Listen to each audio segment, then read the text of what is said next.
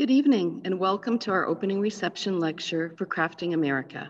My name is Janelle Redlazic and I'm head of our public programs team here at Crystal Bridges. It's an honor to welcome you all virtually for this conversation between the co-curators of the exhibition, Glenn Adamson and Jen Padgett.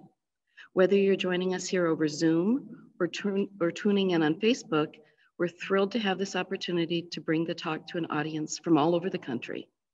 You can continue to meet us here on Zoom for more talks on our Crafting America series, as we will be featuring a variety of online lectures with artists included in the exhibition in the coming months.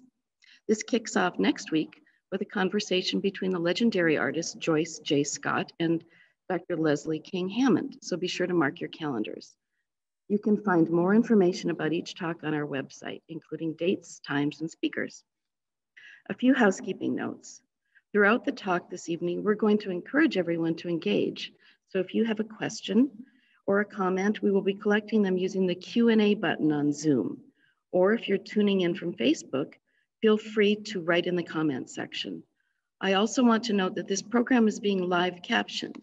If you're interested in utilizing this feature, you can turn on the captions by selecting the CC button at the bottom of the Zoom screen.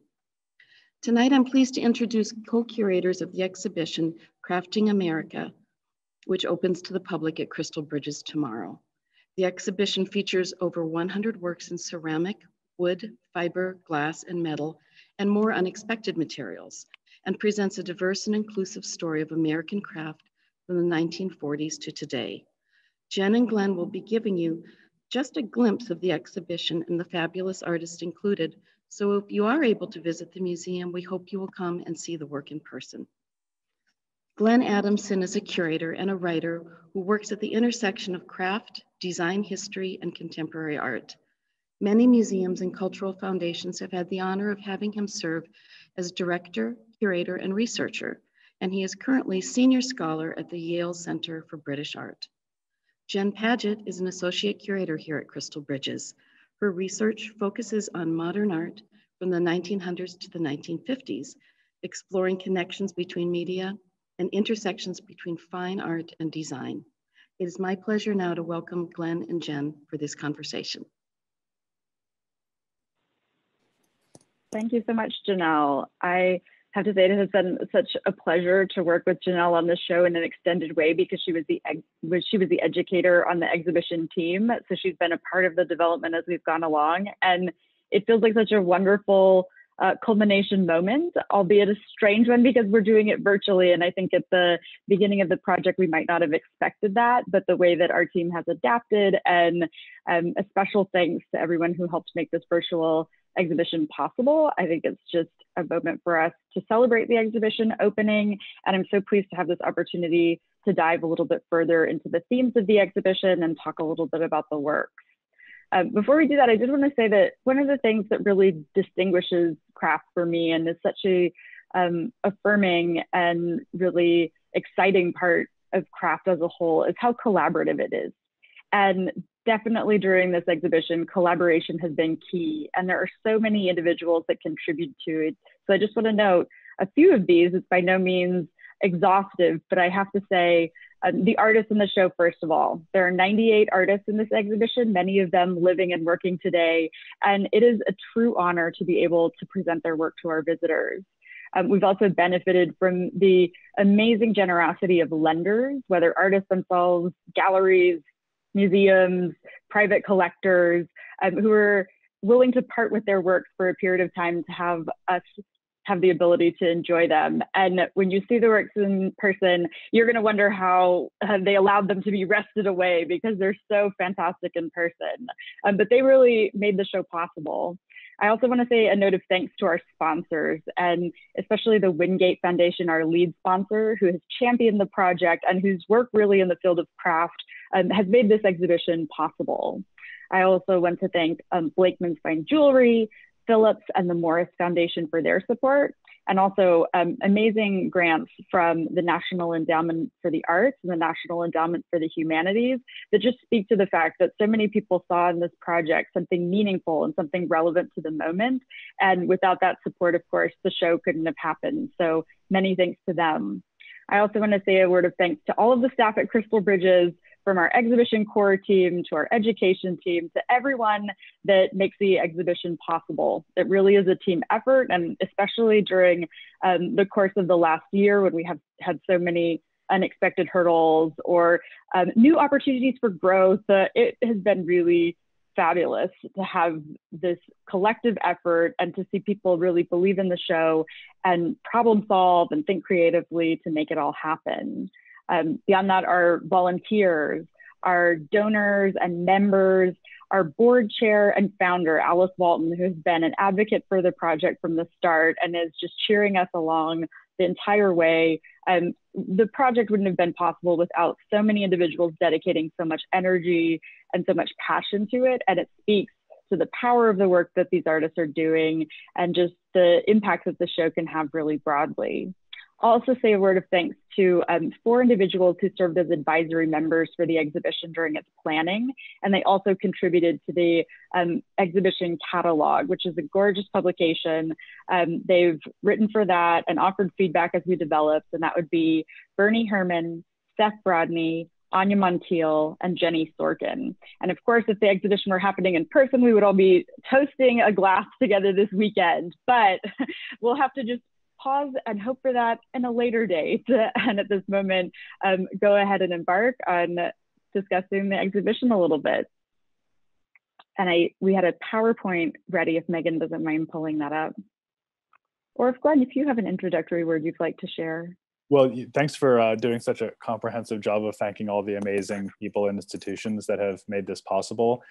You just left one out, which is Crystal Bridges. And I want to thank, obviously, you, Jen, but everyone at Crystal Bridges.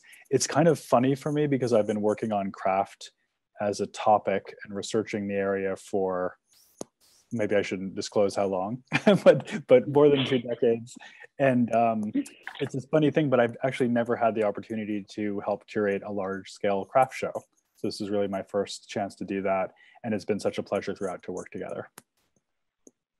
And that's an interesting thing about the show is the breadth of it and the range. We should say it covers in terms of date about 80 years. It's roughly 1940 to present. And in terms of variety of artists, variety of media, just the ground that we cover is really unusual in the field. And it's kind of the first exhibition of this kind to take such a broad look, and especially to focus on the diversity of craft and bring together works and artists that aren't always seen in combination.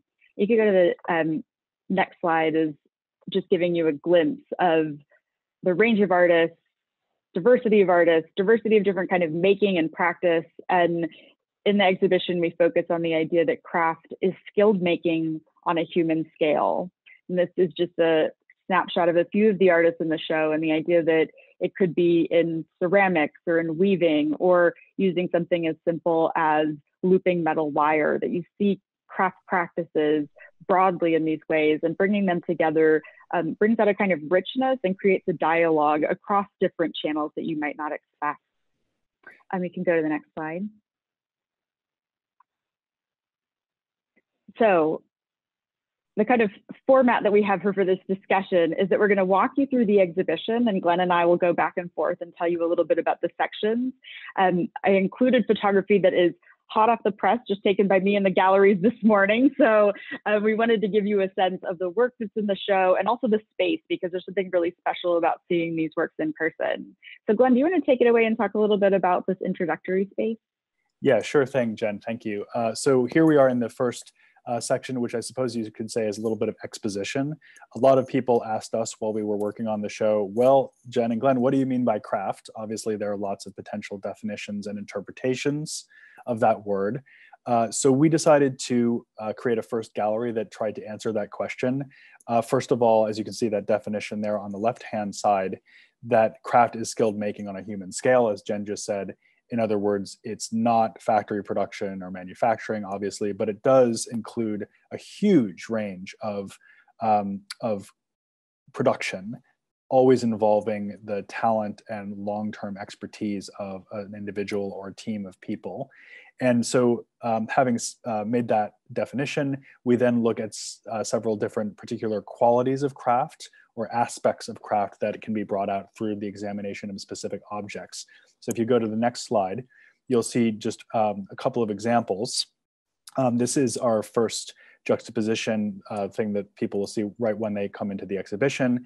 And it shows two silversmiths side by side. On the right, John Pripp, the great exponent of Scandinavian modern in this country, who taught in Rochester, very influential on many, many other craftspeople, including Myra Mimlich Gray, who actually studied with him, not in Rochester, but actually at the Haystack School of Craft.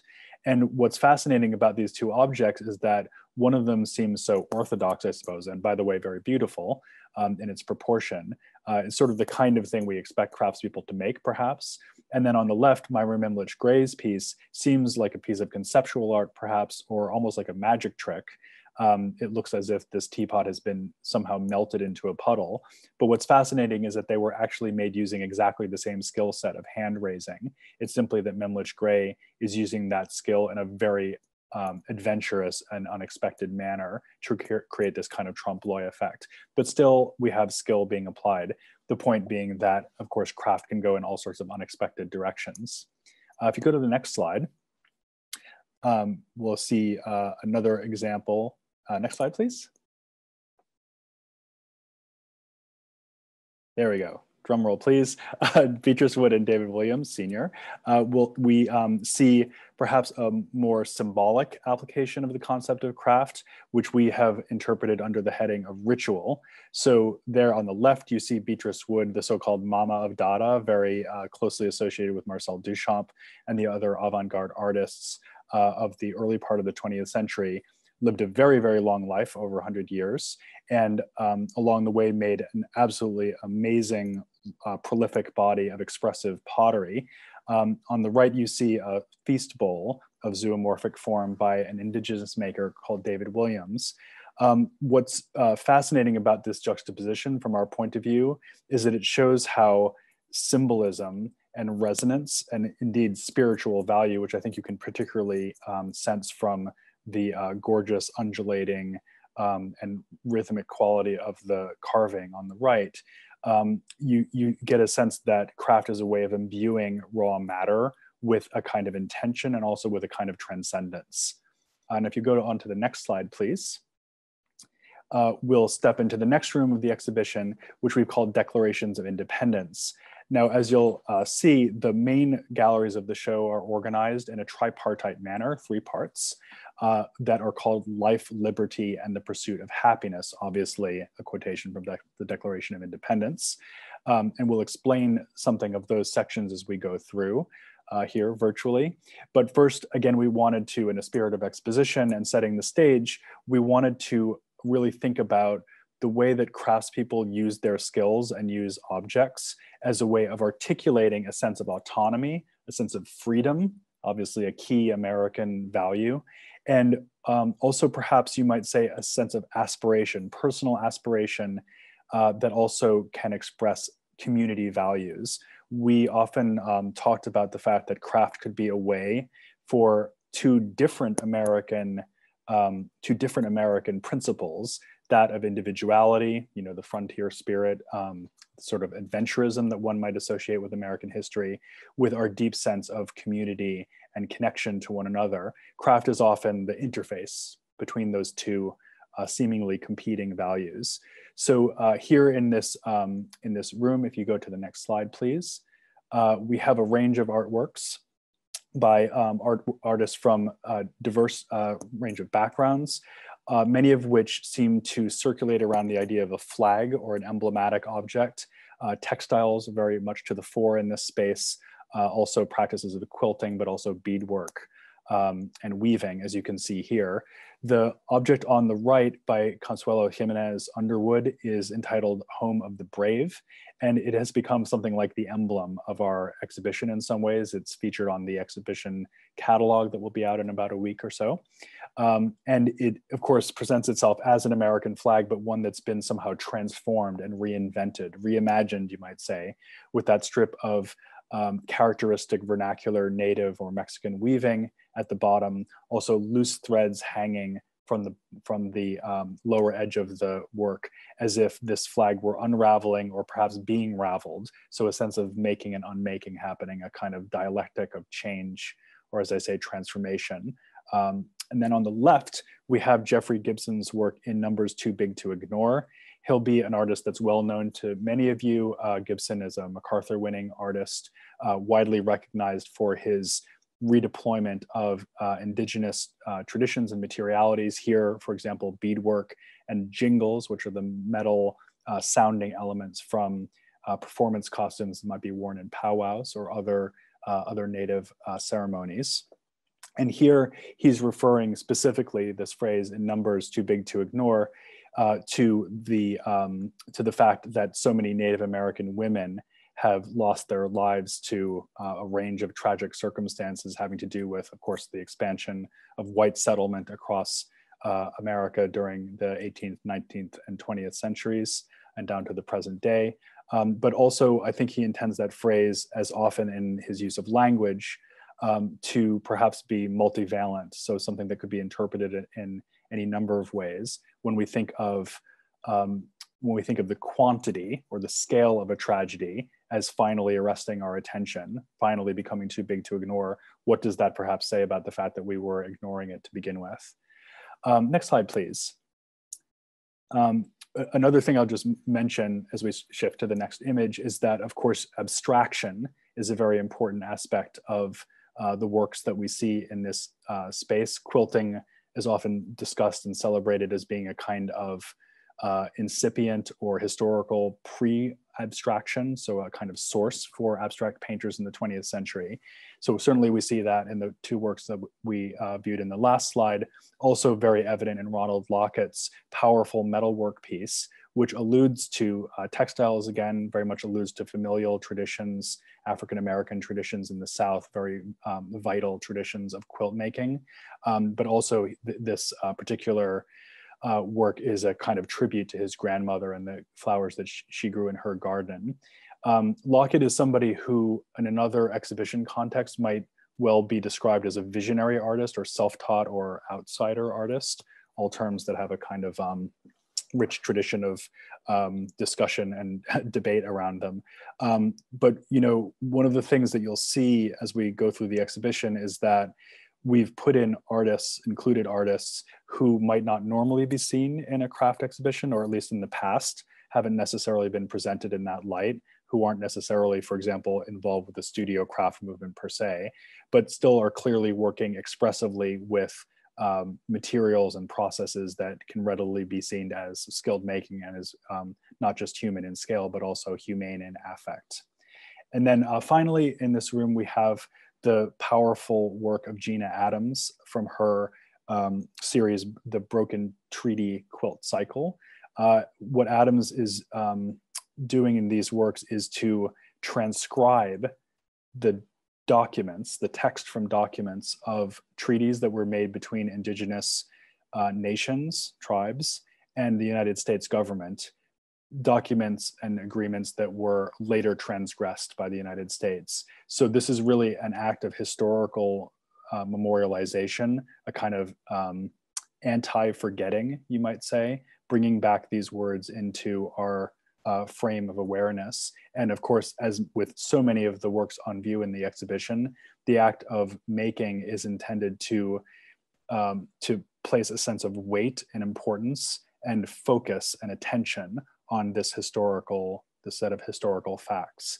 So you could say that it's a kind of ideologically charged or symbolically charged use of craft. But although it's more explicit in this case than you might see in other parts of the show, I think really it would be right to say that every craftsperson, when they invest their time and skill, hard-won skill, into the making of an object, one of the most important things they're saying is, look at this, this matters, this is important, please attend to this particular history. So with that, I think we'll go on to the next section.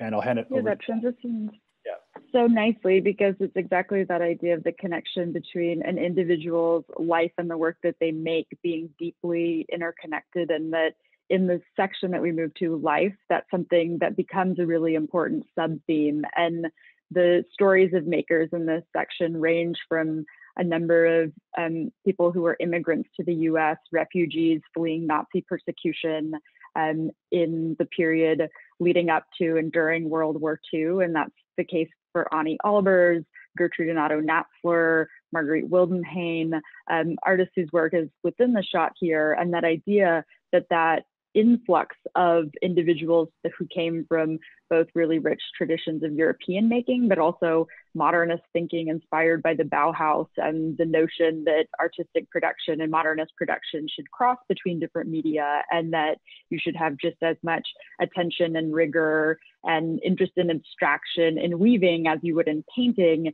is something that was hugely influential within the US. So that idea of how biography and these larger patterns in history have a really important kind of moment is certainly the case. It's also certainly true thinking about the indigenous artists that we highlight in this section, and that importance of how the continuance and survivance of indigenous culture was deeply connected to the lives of individuals and both passed down through many generations. That idea that the long carried languages of different materials and techniques was something that connects individuals both to their own kind of identity, but one that spans long into the past. And in this section, life is something that has many layers of meaning, because we also focus on the idea that life is about craft within an everyday context, and in the places and contexts of function and use, that notion that everyone has a kind of connection to craft because of craft's deep legacy in use for creating functional objects, and that notion of the vessel or textiles, furniture, things that surround us in everyday life. And in this section, really thinking about that, and then looking at artists who draw upon those meanings as really deep metaphors in their work, and then also expanding and pushing the boundaries and exploring abstraction through something like a vessel and the relationship between the interior and exterior. And if we go to the next slide, there's two great examples of this in the work of Gertrude and Otto Natzler, who I mentioned were refugees to the US. And we can head to the next slide. You'll see the monumental bowl, which you catch a shot of in that picture, is really impressive in person. It just is a huge and magnetic object because of this crater-like turquoise glaze that has a phenomenal texture. And it's something that is really a highlight of this couple, in which Gertrude would throw the forms, Otto would handle the glazing, and together they created these really masterful works that show how artists push the kind of boundaries of thinking about vessel forms, of pushing the boundaries of ceramic in that case. And then we also have here a work by the artist Susie Billy. She was a pomo basket maker and wove this remarkable basket, the delicacy of which you can really only sense in person, because she's using bird feathers from mallard ducks that lend the really lovely kind of green tones to some of the darker sections, and intermixing with other bird feathers and with shells, and weaving them together into this willow basket, which is really a kind of showpiece of her skill. For her and other pomo basket makers, continuing in these craft traditions was a means to both economic stability, and she in particular was a member of a group that was called the Pomo Indian Women's Club, who basically formed a kind of group to set fair prices for their work, to do educational and cultural outreach. And during a period of time when living in California, there was a lot of discrimination against Indigenous peoples, it was a form of really powerful, ability to present their work, to continue these traditions, and to be able to include this as not only speaking to her skill, but also to the importance of those continuing traditions for the Indigenous community altogether.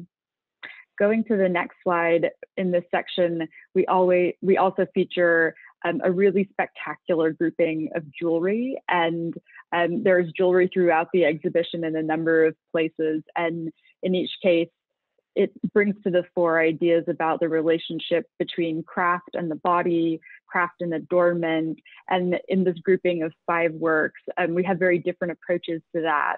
And these 2 works in particular are nice together because you see in the work of Mary Lee Hugh, who's on the left there, the idea of the fineness of technique, of craft, of using a precious material to create something that is beautifully decorative and really entrancing. And looking at it in person, you get that sense of the time that went into making it, the detail and the intricacy, and also the attention to creating a really remarkable abstract pattern together. It's something that would be a kind of highlight of adornment for the person wearing it.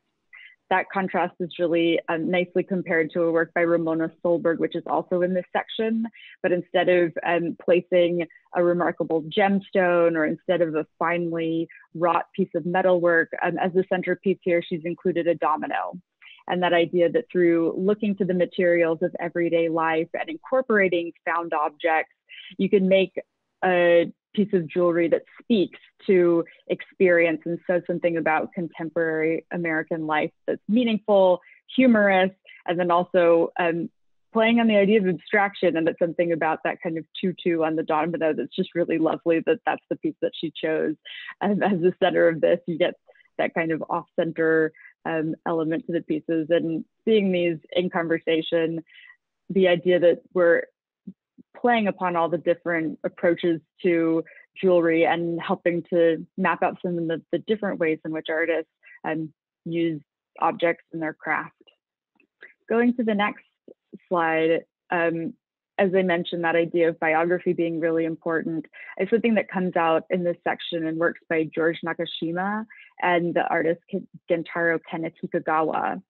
Nakashima is really renowned as one of the most important American studio furniture makers, and somebody whose designs have a really iconic quality. You can see in the rocking chair here on the left, these really fine elements of wood across the back of the chair, and then that freeform arm where he's letting the organic and more rough edges really speak to the quality of the wood and to what he really saw as the spiritual power of the wood, that there was something that the artist was then tasked with bringing out, that it wasn't just about the artist using the material to realize a specific artistic vision that was preformed, but that it was in dialogue with the material, in the kind of conversation and discovering the grain of the wood, specific burls or markings, that determines the final outcome. The work of Hikagawa in conversation with Nakashima is really important because Hikagawa was actually the person who trained Nakashima in a number of the techniques of Japanese joinery. And the training between them happened when they both were incarcerated during World War II. Hikagawa was an immigrant to the US from Japan, and Nakashima was a Japanese-American immigrant. And during this shameful chapter in US history, they were both forced from their homes and sent to live in the Minidoka internment camp during this period.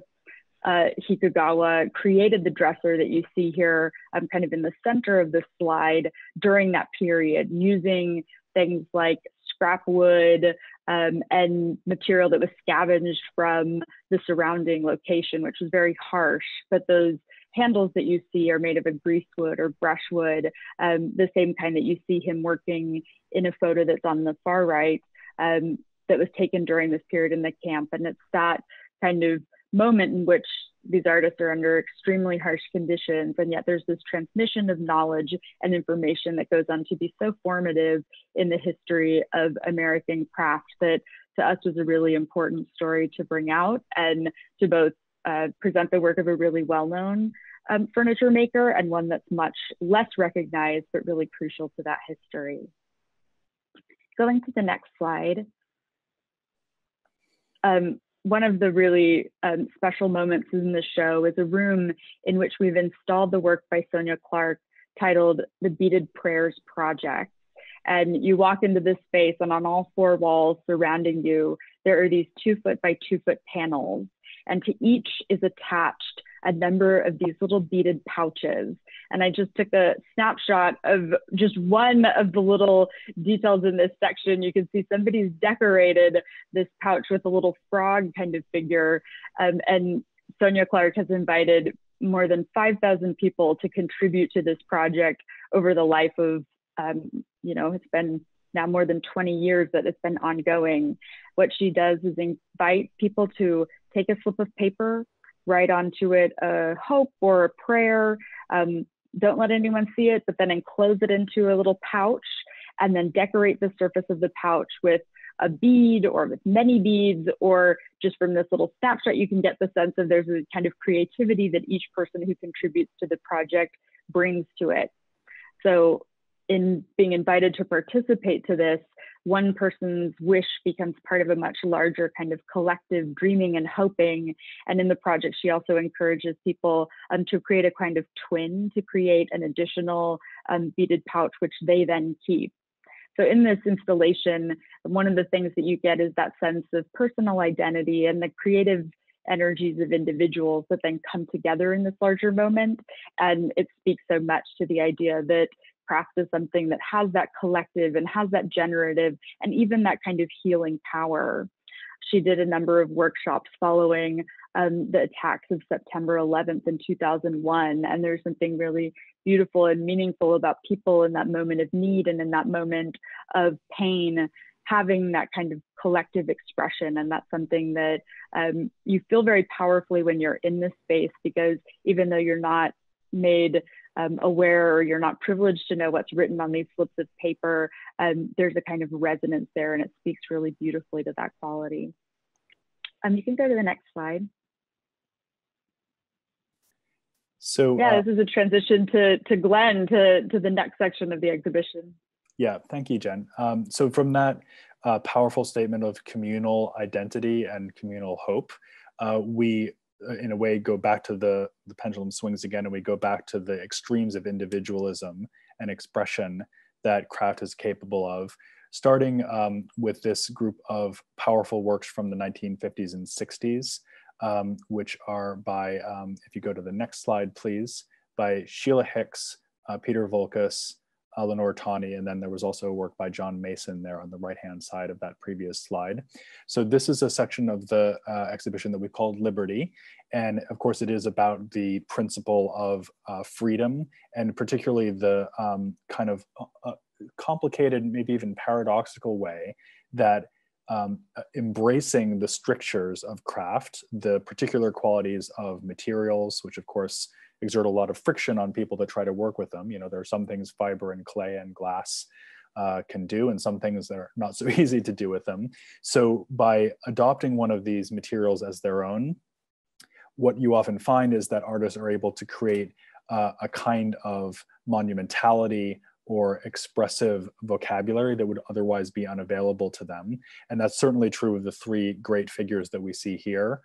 So Sheila Hicks there on the left, using the visual imagery of braiding and using a very simple technique of wrapping. So wrapping a series of colored threads around these loose skeins of yarn to create this rhythmic, somewhat minimal, but also extremely rich polychromatic visual experience. You might think about comparing a work like this to, let's say, the work of Donald Judd, and the way that the difference in the materiality between Judd's, industrial quality metal can be juxtaposed to the softness, the pliancy, the openness, and of course the allusion to feminine history, a kind of implicit feminism in a work like that on the left.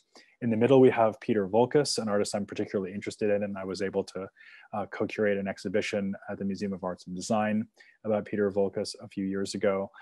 This is a particularly important work of his called Rondena that dates from 1958, a moment that he was really hitting his stride and breaking through into his most important large-scale work. As you can see in that last image, this is an extremely significant object in terms of its sheer scale. It's about 6 feet tall. When initially made, before it was fired, it probably would have weighed well in excess of a ton. So he's manipulating a tremendous amount of clay and really muscling it into this kind of torqued, extremely powerful visceral shape. So this is really very much in dialogue with abstract expressionism, which of course is still in full flow in America at that time. Also, maybe even more importantly in this case, in dialogue with Cubism, artists like Picasso and Braque. And you can see how Voulkos is using color on the surface of the ceramic sculpture to try to break up and destabilize that volume, the kind of envelope of the work. So it's entirely made of traditional ceramic materials, you know, iron slip, cobalt, stoneware, all the stuff you'd make traditional functional pottery out of, but obviously it's been elevated into this totally new and extremely ambitious purpose. And then on the right, we have Lenore Tawney, who I also had the honor to work on for an exhibition at the Kohler Art Center a couple of years ago. And this is a wonderful example of her woven forms, which is a kind of lexicon that she developed in the very early 1960s. A little complicated to describe, particularly if, like me, you're not a weaver. But basically what she did was to engineer a way of working on the loom where she could move the warp threads, which are the vertical threads that go up and down in the finished composition, and move them stepwise out and in, which gave her that ability to create a kind of telescopic, or as she described it, almost like a breathing dynamic and a rhythm to the work. And again, this is a very, very large scale object, much taller than a person. And you could imagine it, you know, she was very interested in meditation, very interested in spirituality. And you can imagine that sculpture hanging from the ceiling so ethereally, almost as if it were descending from heaven, almost as a physical breath, like it was just inhaling and then letting the breath out again, as you might in meditation, in fact. And she often would think of these things as being river-like, as being like the flow of the East River outside of her studio in Coenties Slip in Manhattan. If we could go on to the next image, we'll encounter another of the truly great figures of post-war craft, and that, of course, is Wendell Castle. You can see the piece there and the installation shot on the left, just next to Hicks and Volkus.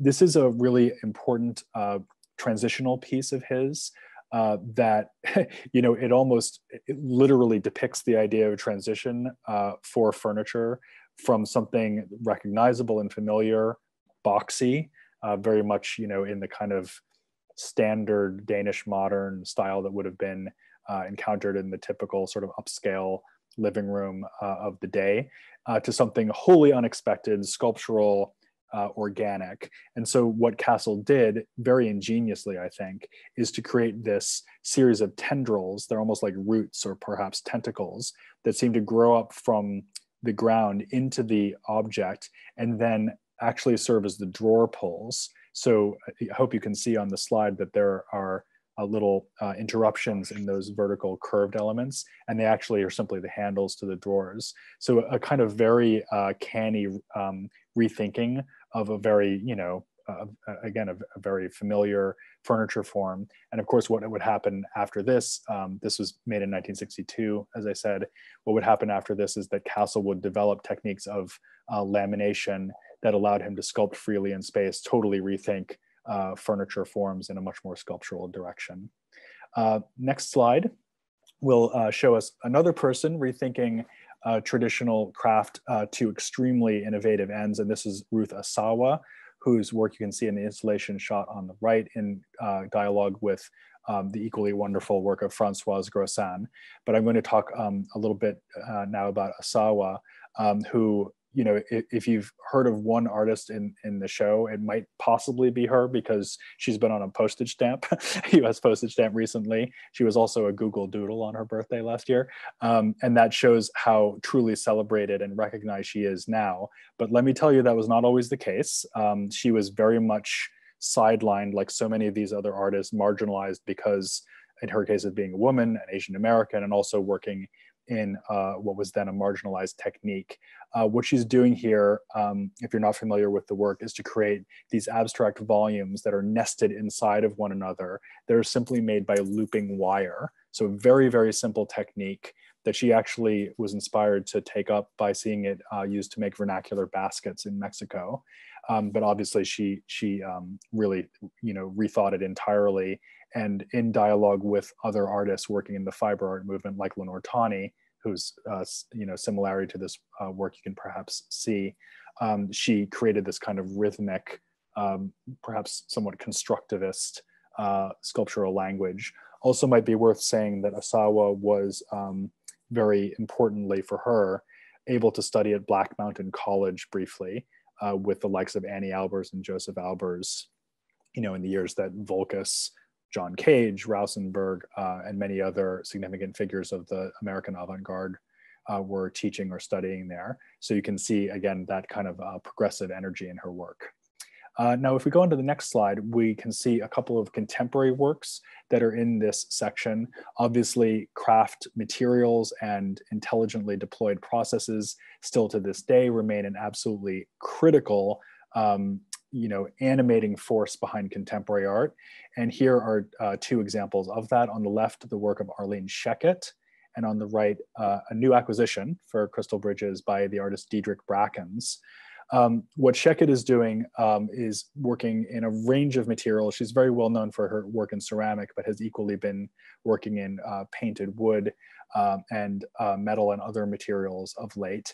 And this is a fascinating sculpture, which is actually made by using some pieces to cast and imprint other pieces. So it's a work that's literally in conversation with itself. It's almost being used as a tool to fabricate itself, or like a machine of unending creativity, which Arlene, if you knew her, you would definitely say she seems to be.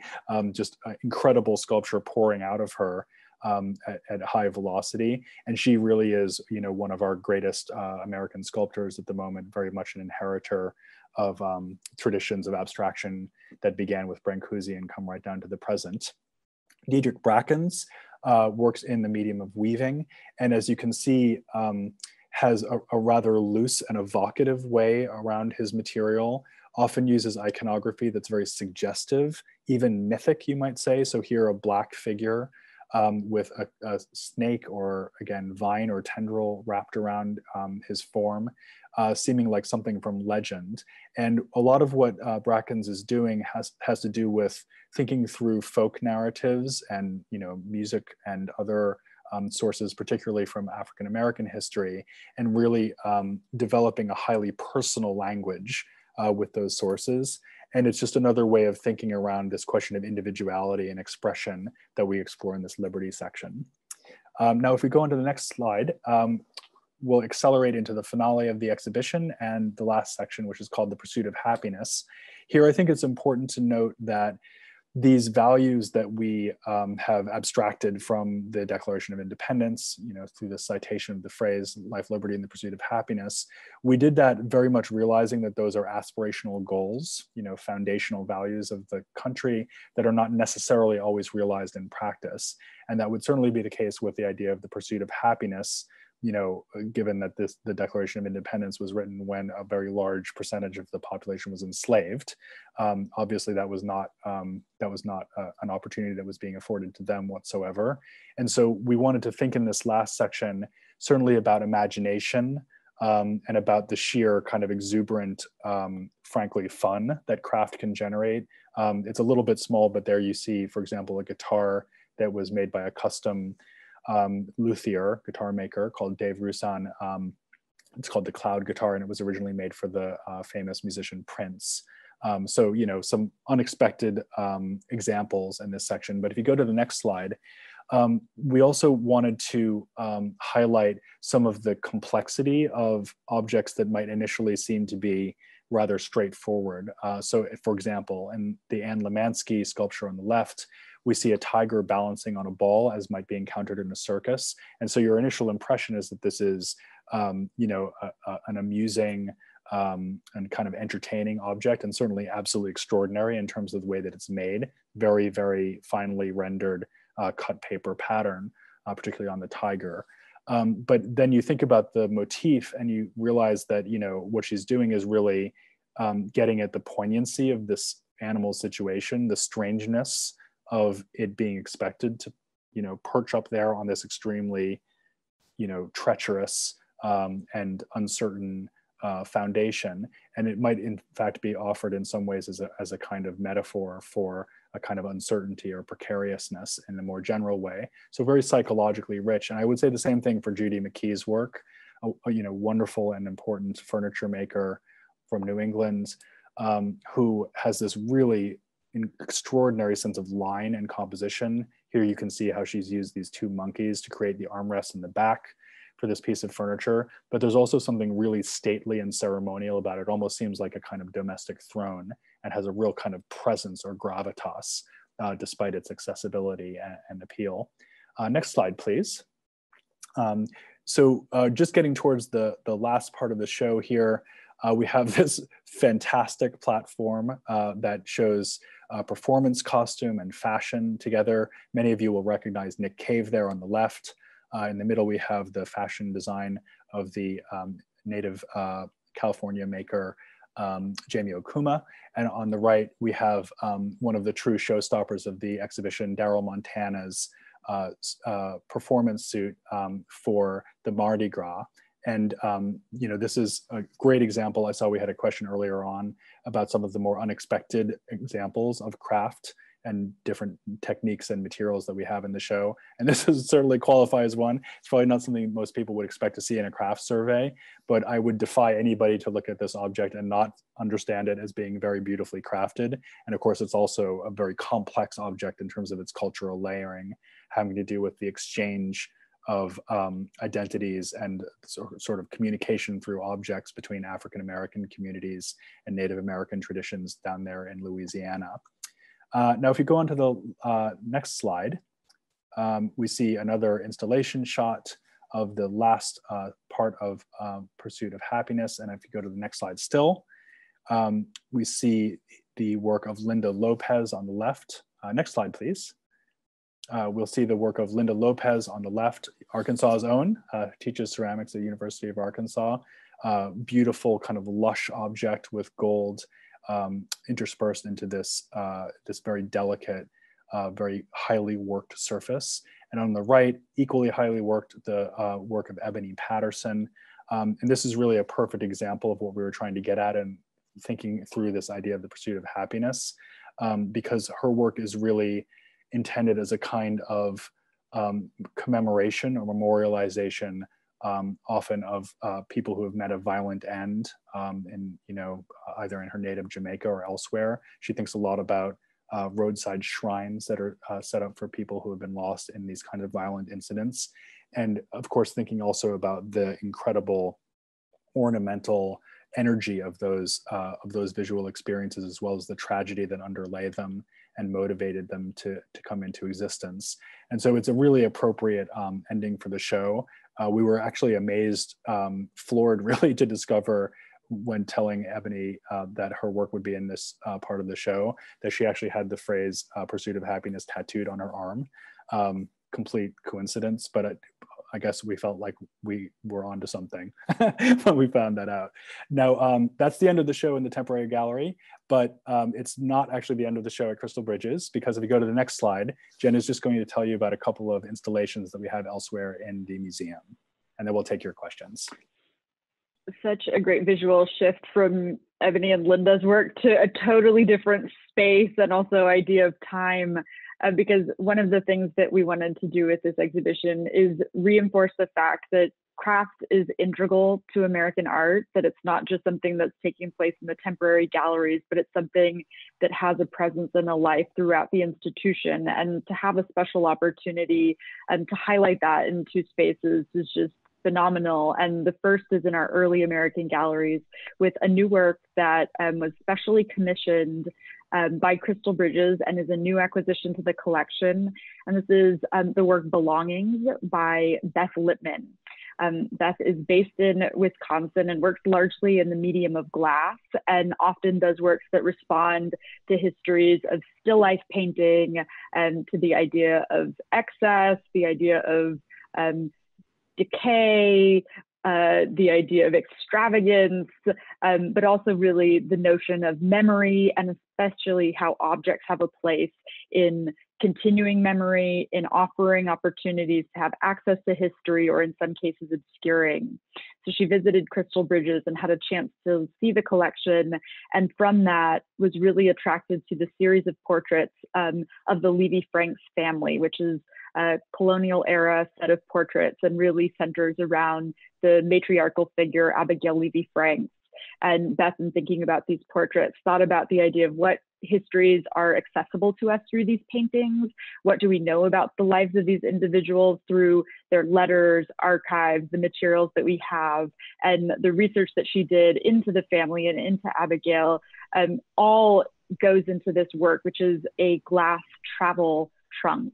And within the travel trunk, which is illuminated from beneath, there's a variety of objects that Beth has also made, some of them glass, some of them clay, some of them sand that's meant to evoke the idea of gunpowder. And each object has a special resonance with something relating to either the individual identity of Abigail, but then more broadly thinking about colonial society, histories of cultural and ethnic identity, and then really thinking about what is kept, what is the treasure, what are the things that are passed down. And within the gallery space, it just has a fantastic presence because it's really glowing within this room of largely paintings from the 18th and 19th century. So that is in our early American galleries, and something that I know that we're going to continue to be able to unravel these kind of rich conversations around.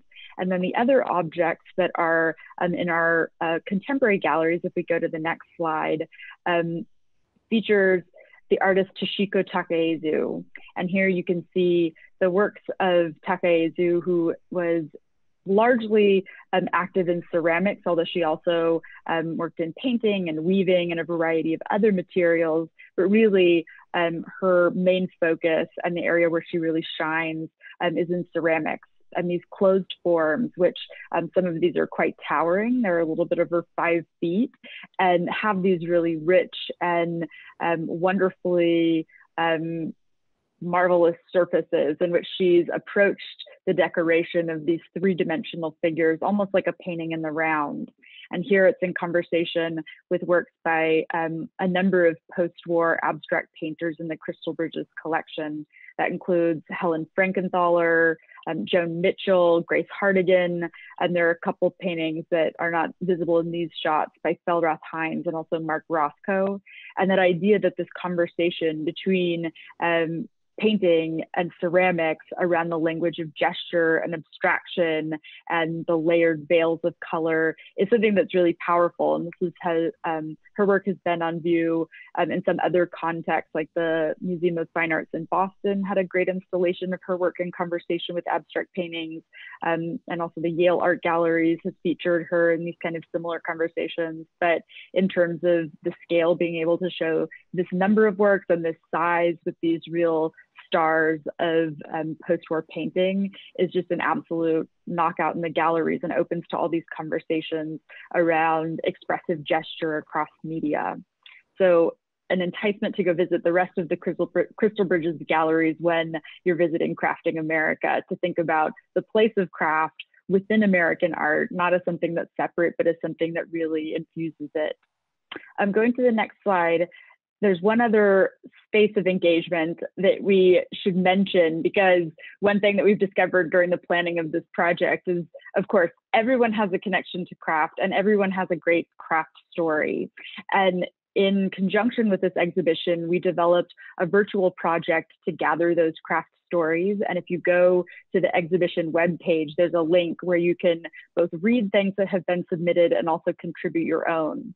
We've asked people to submit an image and a short description, no more than 1,000 characters, but something that captures what makes that craft object meaningful to you. Is it something that was passed down through your family? Is it something that you yourself made?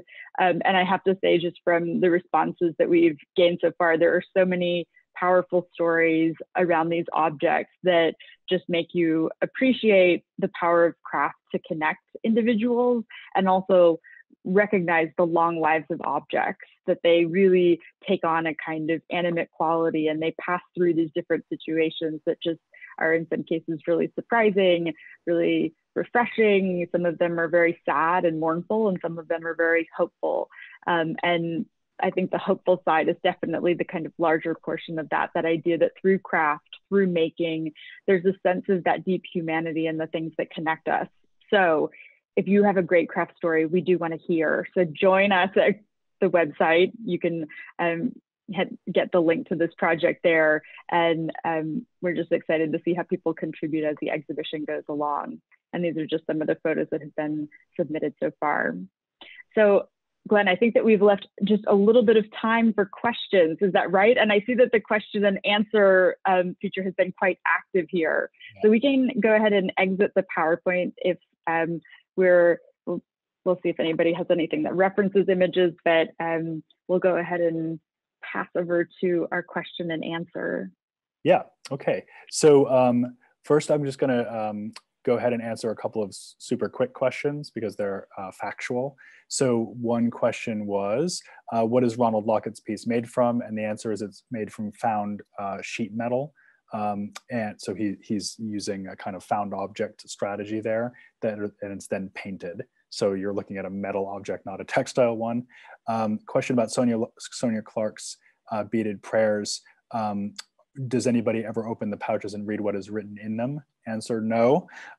So part of the ethos of the piece is that these hopes or prayers or wishes are private and they stay that way. So as I think Jen explained, when you participate in the workshop, you write 2 versions of the prayer, make 2 pouches, you take one with you as a kind of keepsake or totem, and one joins the exhibition, but it will never be read. So it's very much a kind of personal or secret statement. Roderick Karakov asks, was there a Ben Venom quilt next to the guitar? Answer, yes. The wonderful work of Ben Venom, again, quilting, but drawing on the aesthetics of heavy metal and motorcycle culture.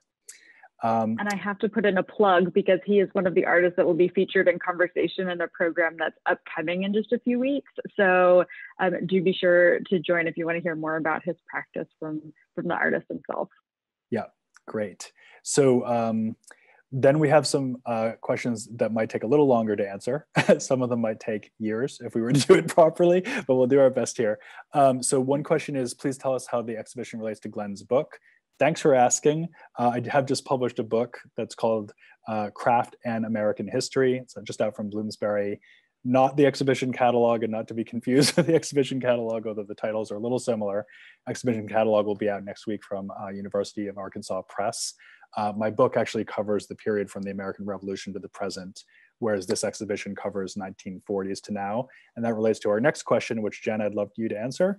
From Albert Leacoff, the founder and executive director emeritus of the Center for Art and Wood in Philadelphia, asks, why did you start the exhibition from the 1940s? Jen. That is something that we had so many conversations about, because it's so hard when you put a point on something that then you realize, oh, but we might be excluding this from further back. And for us, it was really all of the things that are happening during that period that feed into what the larger themes and stories of the exhibition are. So the immigration of artists from Europe, the founding of schools and training programs by those artists and others, the legacy of Black Mountain College, the incarceration of Japanese Americans, the changes that are happening during that period that then really act as a kind of fuel to the development of innovative ways in thinking about the relationship between craft and expression, and really the things that enhance that story that we were telling in the exhibition.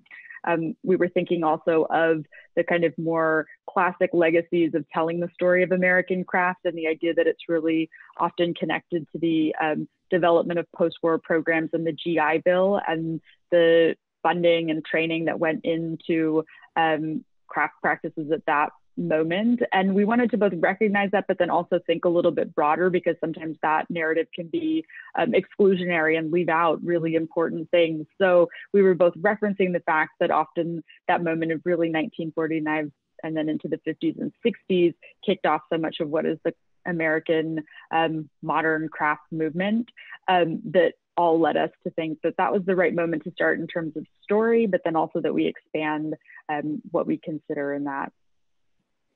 Okay, so then we have a few questions, unsurprisingly, about definitions.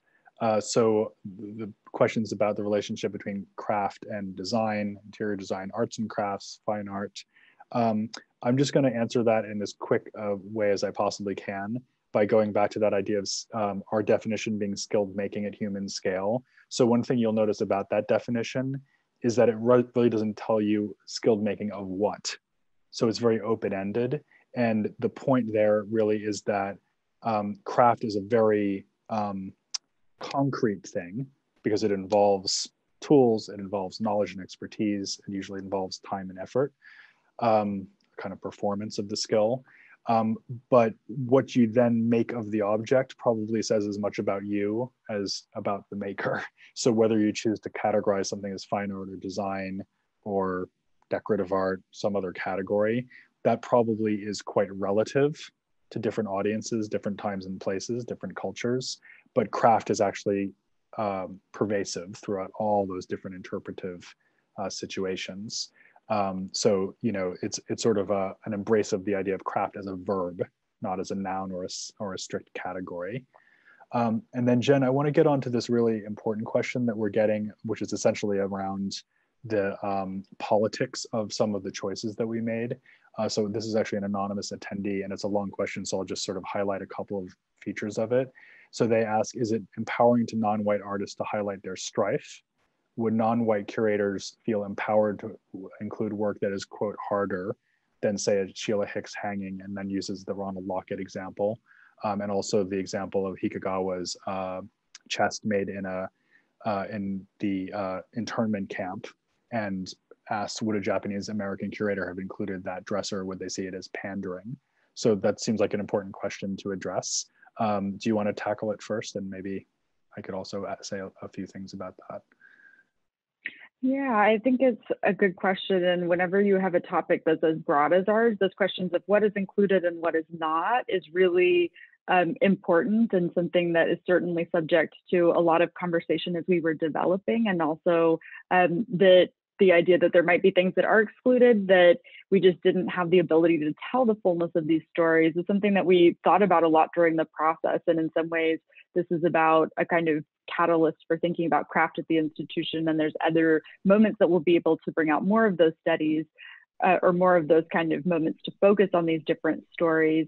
But specifically that idea of some of the choices about things like the Hikagawa and Nakashima, that I do think that is a kind of story that is deeply important and relevant to tell. And that for a lot of the choices that we made in the exhibition, we were having really involved conversations with colleagues across the field and with our advisory board members, and took into account a broad range of perspectives in deciding what was included and what wasn't. And I think that in the question, there is that sense of perhaps there was something about struggle or something related to the idea that Lockett was somebody who worked under harsher conditions. And I think that for artists across all different kind of backgrounds, we highlight different kinds of work for those, that it's not just that artists from a specific kind of racial or ethnic background are seen as being either suffering or struggling in some way, and some others are privileged, but we really have such a range. And I think when you see the show, you see artists that find success sometimes, you know, in the face of very difficult conditions, but their life was not about the difficulty of that struggle. It was about the really remarkable communities that they formed around them, the creativity and the opportunity that they found through craft. And I'm thinking of a figure like Doyle Lane, who worked within a community of really supportive artists and community in California, and somebody who found all these opportunities to do commissions and to do different projects. And so I would say that the idea of categorizing people according to their racial or ethnic background in the show is something that we don't do. We don't say that any specific group of makers is categorized in any way, but really looking at each as an individual and thinking in the broadest terms around diversity, about how to bring those together and show and really reflect the kind of diversity within the country and the circumstances people have faced. Yeah, I might just say, well, certainly just echo what Jen is saying, which is that if you're telling the history of anything, you want to acknowledge the tragedy as well as the more uplifting, positive aspects of the story. And certainly in the case of Hikagawa's chest, which incidentally is on public display, you know, it's not that we got it out of a bedroom somewhere, you know, it's on public display anyway. So perhaps that emboldened us to decide to include it. Because of course, I'll say one thing. I just forgot to mention this about the Hikagawa, of course, that we were in contact with the artist's living relatives, and they were just thrilled and very excited about having the work included in the show. And that was something that was important to us as well, that if there were questions, to be reaching out to the people that had agency and had a stake in this. So I don't know if that if that person is tuning in, because of course they were invited this evening, but that was something that, along with the kind of ethical considerations, we certainly thought about. Sorry, I interrupted you, Glenn. Well, I was just going to say, something about the way Hikagawa is actually extracting the opportunity for making beauty out of the most horrendous of circumstances. That is certainly something that we wanted to share with people, while also being aware of the difficult decisions around that kind of inclusion. And I will say it was also just very important, not just that case, but to have our advisors and many others who consulted with us over the course of making the exhibition from a number of different backgrounds. So we certainly didn't do it alone, that is for sure. We always say craft is a work of many hands, and that was certainly true of the exhibition as well. Jen, we only have a couple of minutes, so maybe we can take a couple of simpler questions. One is essentially, it's from artist Laura Petrovich Cheney up in Boston, saying, "This is so wonderful to see two curators coming together. It underscores your theme of community. Were there any pieces that you had to compromise on in the selection of the work?" So essentially, did we disagree about anything? So do you want to talk about that? Gosh, let me think about pieces that we might have, I think that we both brought our own perspectives to it, but the working process was so collaborative, and the way that, in thinking really about the conversation between objects, one of the things that's so interesting about the show is when you're in the space, seeing how they interact with each other, and sometimes in unexpected ways, things that you wouldn't expect to be brought together, I think reflects that idea that as we were putting the show together, anything was kind of fair game, anything was up for conversation. We certainly at some points had to say we can't include this work because it doesn't quite fit so well, even though it's something that one or the other of us would be passionate about and just are wholly in favor of. So I would say that when I think about compromise, I can't think of anything that we really had to go to the mat to say that this was in, because so many of the kind of meetings of the things that we were talking about that fit so fluidly together. But maybe, Glenn, you have something that you are thinking about that you remember, like the compromise. That's a really good question. Well, I think if one hasn't curated a show before, the thing to say is that you always have way more material than you can fit. And so the difficult decisions tend to be about, it's like, it almost feels like you're carving stone into a shape, because you have, a large number of objects on a wall, and you're literally moving things around, taking them on, putting them off. So I wouldn't say, it's not really a disagreement situation. It's like a joint difficult decision that you're helping one another make the decisions, essentially. And again, our advisory board was really crucial in that, Bernie and Anya and Seth and Jenny were really helpful to us in making a lot of those calls. I'll just sort of wrap up with two last questions from Bryna Pomp and Kayla Noble. So Kayla Noble is asking about Indigenous practices and how that helped us shape our definition of craft, and combating the whitewashing and dialogue around craft, which is certainly one of our key objectives as we've been talking about. And then Bryna, the great jewelry curator from New York, asks, do you feel that the major themes in the exhibition are very intrinsically American? And how would you compare what was being made in American craft during these decades to what was being made in Europe? Jen, do you have any thoughts about the kind of Americanness of Crafting America of our show? Yeah, I think we had lots of conversations about that as well, because there's both a sense in the development, how it connects so much to things that are going on globally, and that idea that both in reference to particular traditions and histories of, especially with European artists, that is an important part of the show, but also recognizing that it's not something that's completely unique to the US. The idea that craft is something that really spans across the whole of human making is something that makes me want to say it's not uniquely American, but there is something in this show that is about the way that craft has been so deeply tied to specific moments in history. And I think that this is something, Glenn, that you get to really beautifully in your book, that as a nation, that sense of the making, the formation, that there is a really interesting kind of parallel process, and the moments at which you see that connection between the actual act of craft in terms of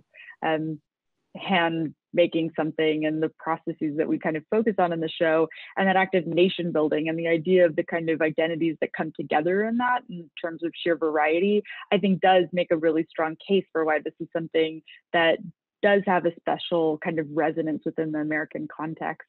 Yeah. What do you say, Glenn? Well said.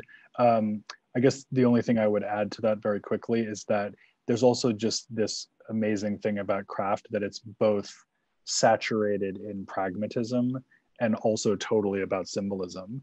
And if you think about Native American craft, which one of the questions was about, you know, that the sense of indigeneity and authenticity that one is often projecting or has often been projecting onto Native crafts turns out to be a deep misunderstanding, because of course Native artisans are inventing wildly and constantly as a way of negotiating the situations that they're finding themselves in or that they create for themselves. And we think about Maria Martinez, for example, and our show would be a great example of that. So I think the key thing for us is to understand that not only are there particular formations of craft in America because of the history of the country, which is of course a very unique history having to do with Native populations, immigrant populations, wave after wave of immigrant populations, certain political aspirations that we've been talking about. But it's also a way that the country talks to itself about itself, and communities talk to themselves about themselves. It's really just as much a matter of representation and identity as it is a matter of making things that you can drink your coffee out of in the morning. But it's also making your coffee cup. So it's both those things all the time simultaneously. And I think that's one of the things that makes it perpetually fascinating. So I think we better draw it to a close there. Thanks, Jen, for this. This is really fun. And thanks everyone for listening. So many friends out there. It's been great to share this time with you virtually.